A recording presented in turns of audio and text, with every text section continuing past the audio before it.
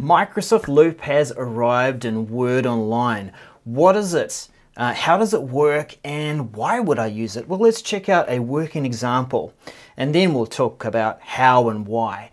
I've got an example where I've been working or put together a document, and I want to coordinate some of the activities that people are engaged in as they're trying to put the document together.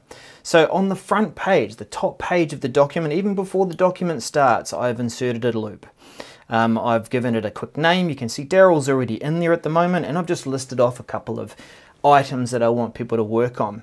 I've also put a link into the loop to the document because we're going to share this a bit later on with other people. And a bit further down, I have also described some of the items and given them a brief about what to do, mentioning their name, and then in this case here too, also using a date just to give a sense of when this needs to be done. Down here too, we've also added, or I've also added this table to perhaps give some ideas and get some voting going in terms of what people would like to add for items and initial thoughts. So this is a table. I could have inserted a voting table, or I just decided to create a standard table and use the new capability of changing the column type. So this means that I can choose the kind of column I want to leverage, and this one being voting. So that is actually where the loop finishes in the document. But further down, that's where the document starts. And I might just drop in a quick page break there just to show it. As the loop gets bigger, it's actually just going to stay on that page. It won't span the page. So how did I get this to work? Where did I find this? Well, first of all, it is in Word Online, and as this is rolling out to targeted release and eventually generally available, it's going to get rolled out to people and to documents. So you might find that some people will receive it early, and they might see the feature when someone shares a loop in a Word Online document, but they aren't able to create it just yet till it's rolled out to them. Where would we find it? Well, we've created a new Word Online document, and this at the moment is only supported in Word Online documents saved in your OneDrive. Eventually we expect it to be supported in SharePoint and Teams as well. So that's where that document is. It's in Laura's OneDrive, and you go into the Insert tab and choose from Loop Components. So there it is, and there are only two choices at this stage, but don't worry, it's not the limit. You can start off with these two and add some other things. So let's just quickly add one here. We'll use the task list this time. And it starts to go through that process of setting up that loop file in the background. We'll give it a name. So these are tasks for document. And that's going to save it into Laura's OneDrive where she created the loop. For organizations, just to make sure that you need to have your sharing permissions set. So the default link is to share with everyone in your organization. That's what it will check for and enable that kind of sharing of the loop within a Word Online document. So there you go, there's the loop, and it doesn't have to finish there. You can continue to add other things. So we know this, /, and whoops, I should try that again, /, and then all these other bits and pieces here too. A couple of new ones here. You can quickly change the heading format. We've got our familiar ones there about text and divide and comments and the like as well, and our table that we used earlier. So let's just throw that progress tracker in there just to show you how it works. So this progress tracker is another table, and it comes pre-populated with all the bits that you might want to track your progress. Assigning an owner, you can choose labels as well and define those labels and change them to your needs, suit your needs, and various other types of columns like this date column that we saw earlier that we could change.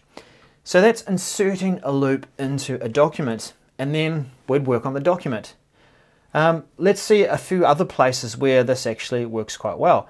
So I've got Project Radio, I've got the link, and I can copy and share that with people who are not working on the document. It's independent of the document. This means that I could get input from people who don't yet have access to the document. Let's copy that link, and we might go over to Outlook or to Teams and drop that into a conversation. we'll come back to this, but we'll just go back to a conversation here, and we'll have a conversation with Elizabeth Swan, drop it into a chat, and we'll send that off to get Elizabeth's contributions to that loop. So that's pretty cool. Where else can we use it? Well, something else that has arrived, we're able to add loop components to whiteboards.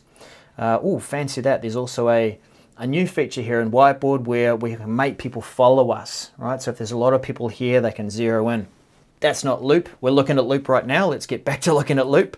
How do we do this? We've copied the link to the loop component. We'll paste, and there we go. There's the loop. It is embedded now in the whiteboard. Now, you might notice at this stage there isn't a way to create a loop from Whiteboard. So the only way you can use loop in Whiteboard is to copy it and embed it into Whiteboard right there. And it is the same loop, as you can see.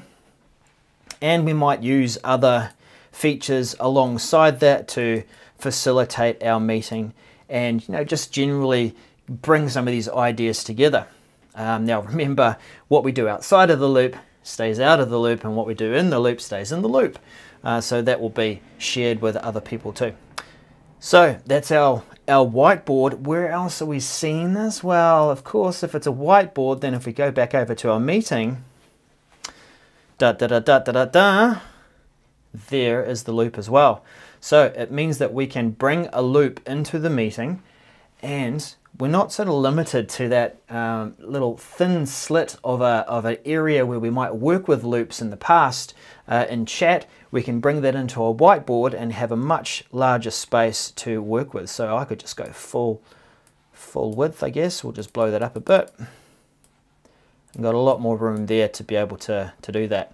Don't look like we can actually, oh yeah, let's see, we can drag the size in and out, but we can't necessarily drag the edges to make it longer. So you still see that scroll bar there. Plenty of ideas and feedback, right, to be able to give to people. So what is Daryl's experience of this? Let's flick on over to Daryl and see. Well, Daryl was mentioned within the loop as it was created earlier, and if we look into his email notifications, there it is. The great thing about email notifications now is that when you are mentioned within a loop and you open up that email in Outlook on the web, then you will actually see where you were mentioned and a live version of the loop. So it's right there. I can see as Daryl, I can see that Laura has it open, and I can see where she is working. And then this is me down here, so I can see where I've been mentioned, and I can actually contribute to that loop right here if I wanted to. Pretty cool. Daryl is also able to access the document and work on the document, so he can see the various things there about what has been asked of him to do, and he can go down and work on the document. He's in the meeting, of course. For some reason it's not working at the moment in Teams Online, but we know that it will work.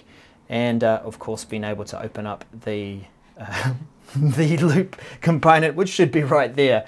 Interesting. I think it's because loop hasn't rolled out to Daryl, my account, but it is there for Laura, so he can't open it up in Whiteboard for some reason.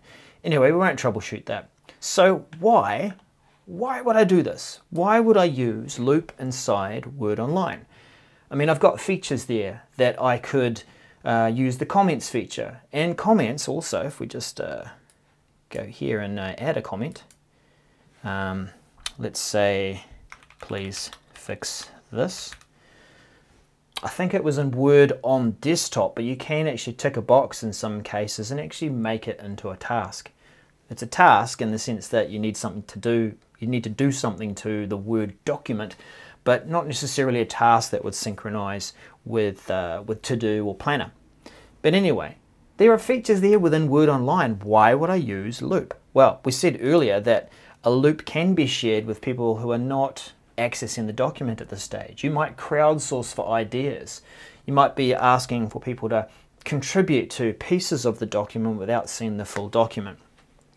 I also like the idea of being able to bring coordination of the document with a few more capabilities and features that will continue to grow within the document, putting it on that first page. It's like we know that eventually we'll get rid of that page, especially after we're ready to publish it. But if I want to work on this document, quickly see what are some of the things that have been outlined in terms of a brief, maybe contribute to some of those ideas down here and upvote and the like, then I can do that, and then we can actually bring that into a meeting. So back over here into the meeting, then it could be in the whiteboard, or it could be pasted into the chat. So if we just paste it over here, then it also becomes part of the conversation that we can contribute to during the meeting and after the meeting. If we go back into here, you can see there it is in the chat experience.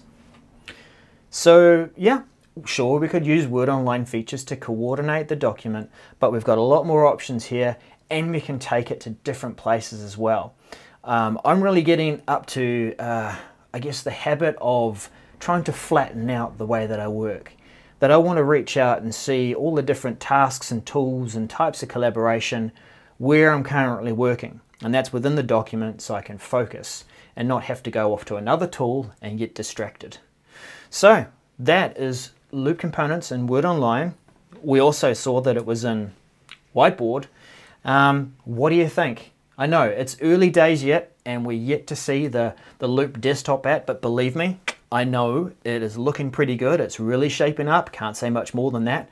But it's all going to make sense when we see these things all come together and connect in with the Loop app as well. So very excited when that becomes generally available. If you like this kind of content, of course you do. If you're right up with interest in Loop and trying to work and collaborate in a flat kind of way with a collaborative canvas, then continue to follow what I am making and cooking in this Loop kitchen. Yeah, give me a like and subscribe if you found this useful. We'll see you again soon. Bye for now.